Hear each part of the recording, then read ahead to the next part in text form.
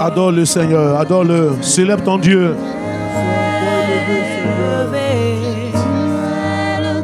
Devant ton petit écran, rends gloire à ce Seigneur. Oh, merci Seigneur.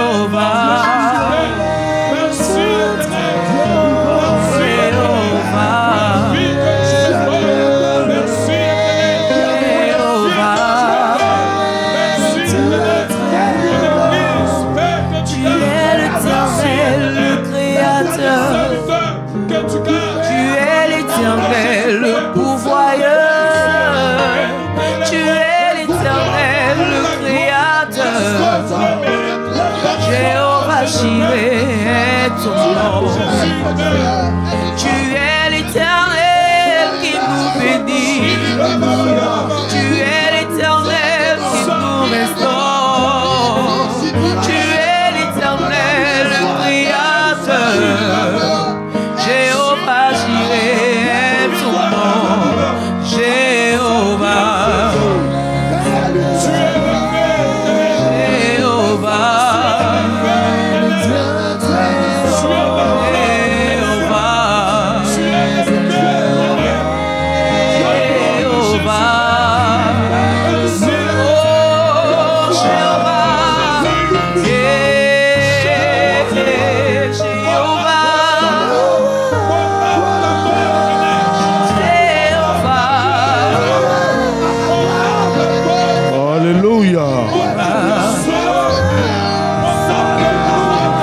Merci Jésus.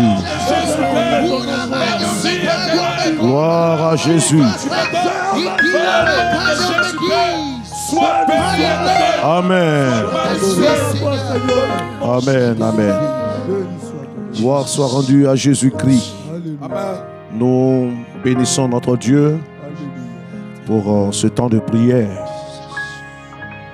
Bien aimé, demeurer dans une attitude de prière parce que nous allons beaucoup prier pendant ce temps. Et le sujet qui doit réellement nous motiver, c'est un appel à intercéder pour nos nations. Je pense que tout chrétien doit logiquement prier pour sa nation. Nous demandons à tout le peuple de Dieu, partout où vous êtes, le pays où vous êtes, que ce soit en Afrique de l'Ouest, que ce soit en Afrique centrale, que ce soit en Afrique du Sud, que ce soit partout où vous êtes, en Europe, en Amérique, partout où vous nous percevez, chers frères et sœurs, c'est vrai que nous avons des besoins personnels, mais il y a des sujets qui doivent nous faire lever et prier en faveur de nos nations. Nous lisons ces deux textes que nous vous proposons, le psaume 122. Nous lirons à partir du verset 6 jusqu'au verset 9. Ça sera la première lecture. Le psaume 122, à partir du verset 6, nous lisons: Demandez la paix de Jérusalem, que ceux qui t'aiment jouissent du repos. Que la paix soit dans tes murs et la tranquillité dans tes palais. À cause de mes frères et de mes amis, je désire la paix dans ton sein. À cause de la maison de l'Éternel, notre Dieu, je fais des vœux pour ton bonheur. Et le deuxième texte, aussi bien connu, Jérémie chapitre 29, le verset 7, qui nous dit: recherchez le bien de la ville où je vous ai mené en captivité et priez l'Éternel en sa faveur, parce que votre bonheur dépend du sien. Alléluia. Alléluia. Que Dieu bénisse sa bonne parole. Si bien que ces textes se rapportent à Israël, si bien que ces textes se rapportent à Jérusalem, mais nous croyons qu'au-delà d'Israël, au-delà de Jérusalem, chacun peut trouver sa part. Ici donc, nous allons voir au travers de Jérusalem l'endroit où Dieu nous a placés, nos pays, nos nations, nos villes. Chers bien-aimés, c'est notre devoir de pouvoir prier en faveur de nos nations. Et nous voulons dire qu'il est très important de prier pour le bien de nos nations. Nos nations ont besoin de nos prières. Et je veux le croire, surtout pour les nations en Afrique. Nos nations sont en proie à beaucoup de difficultés. Je parle à tous ceux-là qui ont une sensibilité sur le plan spirituel, qui savent lire les signes des temps, qui voient l'agitation dans nos nations. Regardez tous ces pays aujourd'hui, tous dans la tourmente. Je pense qu'il est temps que nous puissions nous lever devant tant de difficultés, la pauvreté, la violence, l'insécurité, la maladie. Et en tant que chrétiens, c'est à nous de nous lever pour nous unir dans la prière. C'est pourquoi, peuple de Dieu, partout où vous êtes, que ce soit en RDC, en Côte d'Ivoire, au Mali, au Burkina Faso, en Guinée, que sais-je encore, partout ailleurs, en RCA, au Tchad, tous ces pays qui sont dans la tourmente, nous invitons les enfants de Dieu à se lever dans la prière, bien-aimés, pour demander à Dieu une action surnaturelle du Saint-Esprit, pour repousser les ténèbres qui sont en train d'envahir nos nations. Nous sommes conscients que les signes des temps nous ont dit ces choses, mais Dieu ne nous a pas interdit de prier. Nous devions prier et c'est pourquoi nous sommes là pour prier. Chers bien-aimés, ensemble, nous pouvons arrêter le pouvoir des ténèbres qui s'abattent sur nos pays. C'est pourquoi nous vous invitons à vous lever dans la prière. Approchons-nous du Seigneur. Approchons-nous du Seigneur dans la prière. Oui, partout où vous êtes, bien-aimés, c'est le temps de prier pour nos nations. C'est le temps de prier pour la destinée de nos nations. Nos nations sont en proie à de grandes difficultés. Nos nations sont agitées. Dieu dit dans sa parole, demandez la paix de Jérusalem. Que la paix soit dans tes murs.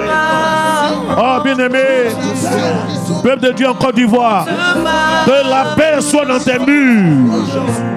Que la paix soit dans tes villes. Bien-aimés frères et sœurs du Ghana, que la paix soit dans tes murs. Bien-aimés frères et sœurs du Sénégal, que la paix soit dans vos murs. Que la paix soit dans les murs du Mali, dans les murs du Burkina Faso, dans les murs de la Guinée. Oh bien-aimés, prions pour nos nations. Que la tranquillité soit dans les palais. Accorde nos frères, accorde nos amis, accorde l'œuvre de Dieu, accorde du peuple de Dieu. Demandons la grâce de Dieu sur nos nations. Oh mon Dieu, n'oublie pas nos nations. Nous t'en supplions. Ton peuple se lève. pour implorer ta grâce. Oh peuple de Dieu, invoquons la paix de Dieu dans nos nations. Nous voulons la paix pour que l'évangile soit annoncé, que des âmes soient sauvées.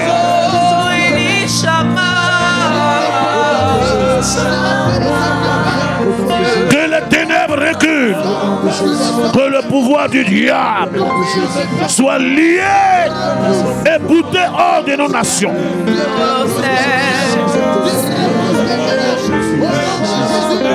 Alléluia. Alléluia. Nous allons prier, chers bien-aimés. Nous allons prier. Regardez dans ce psaume 122, nous dira au verset 8, à cause de mes frères et de mes amis, je désire la paix dans ton sein. Bien-aimé, c'est une raison noble qui doit réellement nous pousser à crier à Dieu en faveur de nos nations. Bien-aimé, à cause des élus de Dieu, à cause de nos familles, à cause de bien des personnes qui ne sont pas encore sauvées et pour qui nous plaidons pour annoncer l'évangile, pour le salut de leurs âmes. Nous allons prier que Dieu délivre nos nations de la destruction. L'ennemi a engagé une œuvre de destruction sur plusieurs plans, mais si nous crions à Dieu, notre Dieu est le Dieu de la délivrance. Que Dieu délivre nos nations de toutes ces manœuvres sataniques et ténébreuses. Élevons la voix et prions Dieu. Bien-aimés frères et sœurs, vous qui êtes du Burkina Faso, priez. Vous qui êtes du côté du Mali, priez. Nous avons un autre regard sur ce monde. À cause de l'Église, à cause des élus de Dieu, à cause des enfants du royaume. Seigneur, sauve ces nations. Sauve la Guinée, sauve le Mali, sauve le Burkina Faso, sauve la Guinée-Bissau, sauve le Tchad, sauve le Sénégal, la Côte d'Ivoire, la RDC, la RCA. Seigneur, sauve tous ces pays, sauve le Burundi, sauve ces nations, sauve l'Érythrée, sauve la Somalie, sauve l'Éthiopie, mon Dieu, sauve le Grand Maghreb, nous t'en supplions, sauve la Libye, mon Dieu, tu peux le faire. Au nom de Jésus. Jesus. Que toutes les forces de destruction, toutes les forces de destruction contre nos pays soient anéanties, anéanties, anéanties, anéanties, anéanties. Cher Seigneur, nous mettons en déroute tous les projets du diable contre nos nations. Nous les refoulons, nous les lions au nom de Jésus. Nous faisons échec à tous leurs projets au nom puissant de Jésus.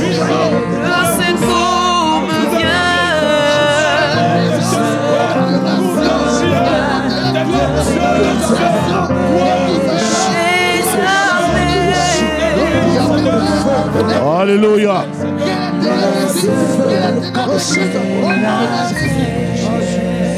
Bien-aimé, à un moment donné, le peuple de Dieu doit être sur pied de guerre.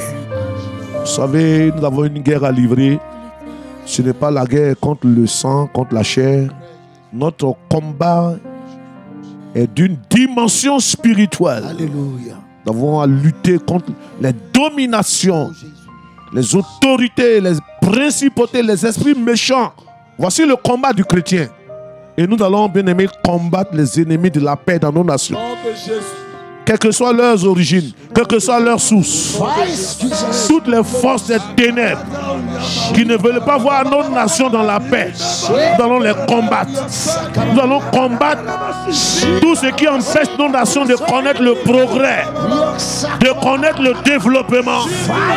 Élevons-nous contre ces choses et combattons tout ce qui s'oppose à la paix, tout ce qui s'oppose au progrès de nos nations.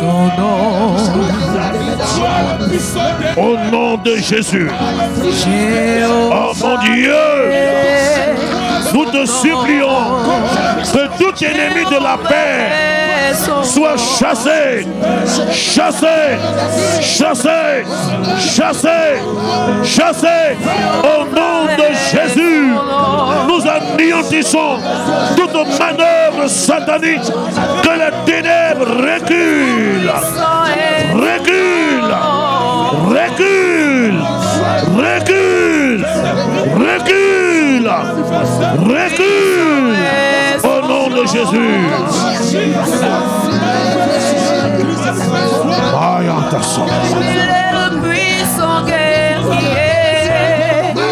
Alléluia. Jesus. Oh Jésus. Seigneur, lève-toi sur nos nations et que nos ennemis se dispersent.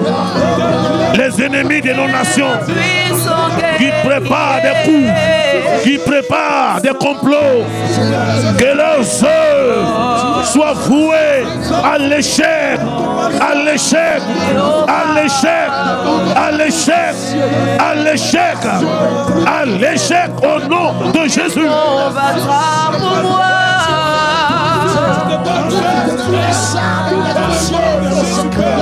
Amen.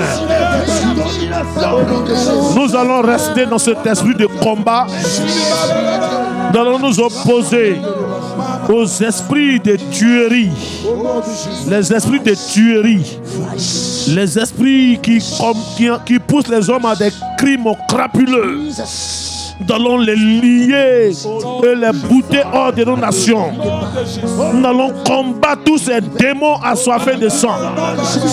Nous allons, bien aimé, repousser ces esprits de violence où les hommes ne viennent que dans le seul but de tuer. Lions ces esprits-là. Si le combat n'est pas remporté dans le spirituel, les efforts humains resteront vains. Mais nous avons foi que dès cet instant, au nom de Jésus, que ces esprits soient liés. Combattons, bien-aimés. Combattons, chers frères et sœurs. Combattons la violence. Opposons-nous à ces esprits de tuerie, assoiffés de sang. Nous les chassons, nous les chassons, nous les chassons, nous les chassons. Au nom de Jésus, allez-vous-en. Votre place n'est plus dans nos nations. Que vos œuvres, vos maligances soient dévoilées, dévoilées, dévoilées, mises à nu. Que vos armées secrètes soient vaincues, renversées, terrassées par la puissance de Jésus.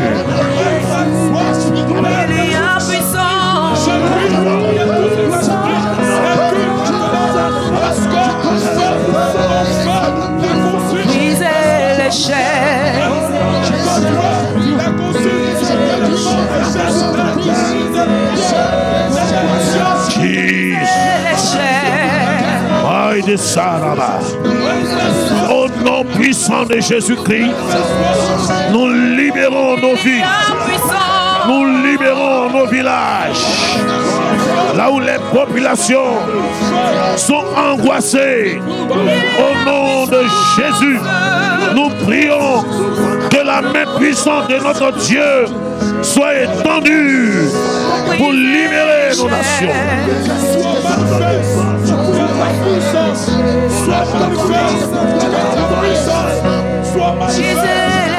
Nous allons prier.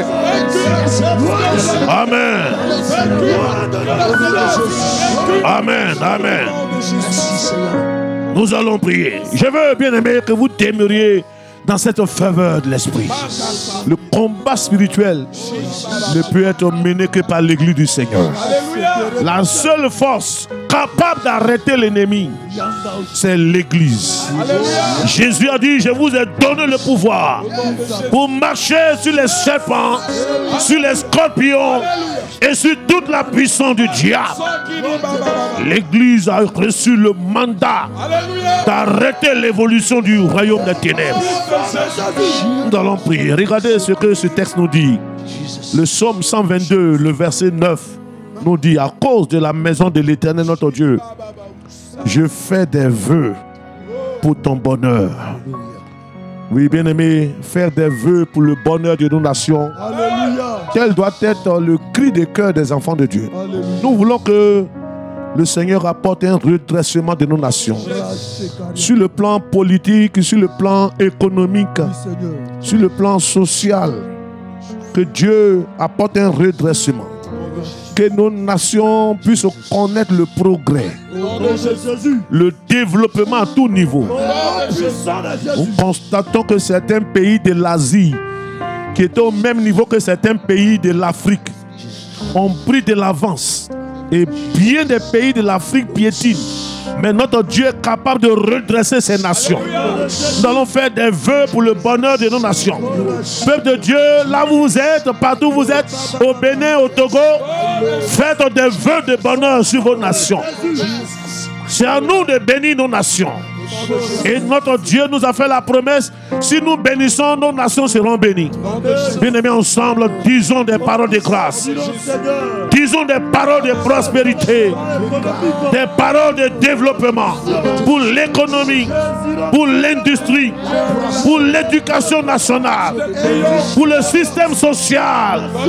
Demandons la grâce de Dieu sur nos nations. Oh mon Dieu! Répands cette pluie du ciel. Arrose le sol de nos nations. La prospérité, la richesse, le développement de l'économie, la stabilité financière. Seigneur Dieu, afin que le peuple de Dieu, l'église du Seigneur, puisse accomplir sa mission. Merci Seigneur. Au nom de Jésus.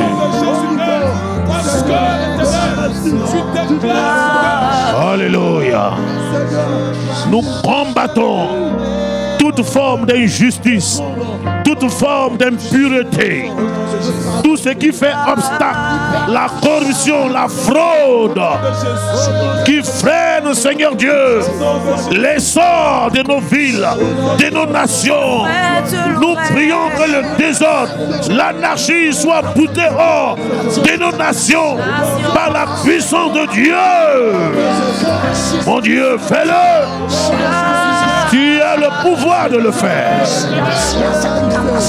Alléluia. Et nous allons prier pendant que nous sommes à quelques minutes de la fin de ce programme. Nous allons prier. La parole de Dieu nous recommande de prier pour nos autorités. Nous allons prier pour toutes les autorités qui ont en charge l'avenir de nos nations. Tous les gouvernements, peu importe le gouvernement. Nous ne sommes pas ici dans un système politique où on a des partis pris. L'enfant de Dieu a pour parti Jésus. Notre parti, c'est Jésus. Nous voulons le bien-être. Peu importe le parti qui est au pouvoir, on n'est pas là pour faire des choix. Nous sommes là pour accompagner les autorités. Alléluia. Que Dieu bénisse les autorités. Que sous leur gouvernance, que nos nations prospèrent. Et surtout que dans nos nations, que l'évangile soit davantage annoncé. Que ces autorités-là puissent recevoir l'évangile, soient favorables à l'évangile et se convertissent à Jésus-Christ. Prions ensemble pour ce dernier sujet coûtement. Prions coûtement. Merci notre Dieu. Ta grâce sur les autorités, les présidents et leur gouvernement, leur programme d'action. Bénis-les, Seigneur, qui travaillent pour le bien-être des peuples. Au nom de Jésus, qu'ils soient favorables à l'annonce de l'évangile, qu'ils ne soient pas un frein pour le royaume de Dieu. Nous les confions dans tes mains, que ta grâce les soutienne. Ce n'est pas facile, il y a beaucoup de difficultés, mais Seigneur, seul toi, tu peux leur accorder du succès dans leur mandat. Merci de les accompagner et merci de les bénir. Seigneur, bénis tous ces gouvernements. Au nom de de Jésus. Merci Seigneur. Amen. Alléluia. Alors, nous bénissons le Seigneur pour ce moment de prière en faveur de nos nations. Chers bien-aimés, frères et sœurs, partout où vous êtes, prions. Ces sujets ont leur place. Prions pour nos nations. Dieu nous le recommande. Et nous croyons que vous le ferez de tout votre cœur. Que Dieu vous bénisse. Au nom de Jésus. Amen.